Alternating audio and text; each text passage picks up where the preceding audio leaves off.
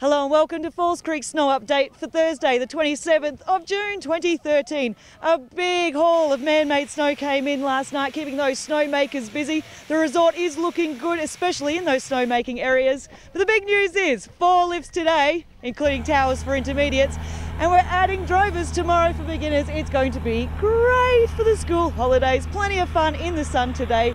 If you aren't already, become a converted snow lover. Once you start, you'll never stop. And if you have a friend that's never skied or boarded before, then get them to jump on this deal. It's the last few days for the 1, 2, 3, 4 EverPass. Learn to ski or board in just 4 days and then ride or ski for the rest of the season free.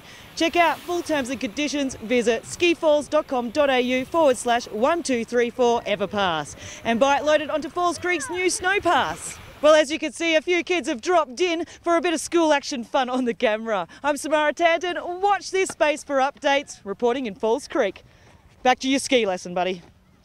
Ski lesson. Now, quick.